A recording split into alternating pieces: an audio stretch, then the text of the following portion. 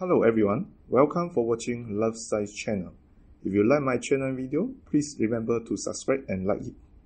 The physics principle that I'm going to explain today is Bernoulli principle.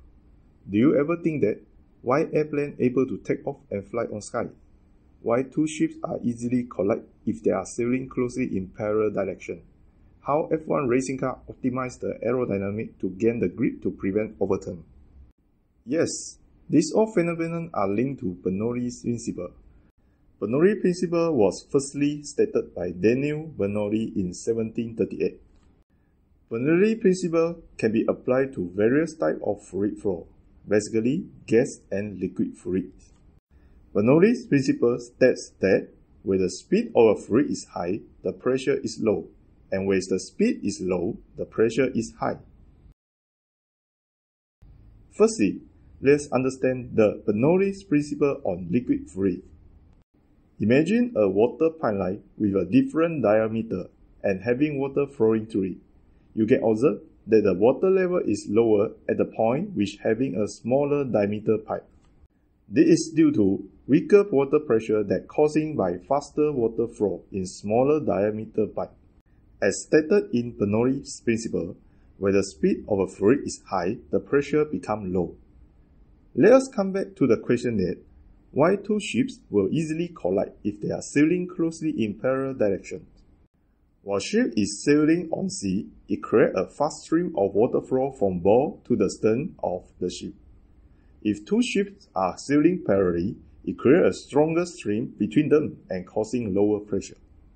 Hence, the stronger pressure from both sides of the ships are pushing them closer and collide with each other.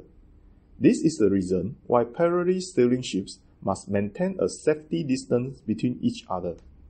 Alright, let's see how Bernoulli's principle is playing a role in gas fluid. Have you ever been on a plane? Yes. Aircraft flying mechanism is also related to Bernoulli's principle. Aerofoil of aircraft are specially engineered. Each of them is having special design shape that allowing air fluid to flow on top of them in high speed, while allowing the gas flow to flow slower under them. According to Bernoulli's principle, high pressure is generated amid slower gas flow at bottom of aerofoil and creating a lift force to push the aircraft to the air. Congrats, you are flying now. In F1 racing car design, it applies the same mechanism as in aerofoil but just reverse it. Both front and rear spoiler of F1 racing car are also special design that allowing air to flow faster under them. The slower airflow on the upper side creating a high pressure that pushing the racing car on track and preventing overturn. Hey, these are just some examples of the application of Bernoulli's principles. If you know other Bernoulli's principles in our daily life, please leave a comment here. Bye!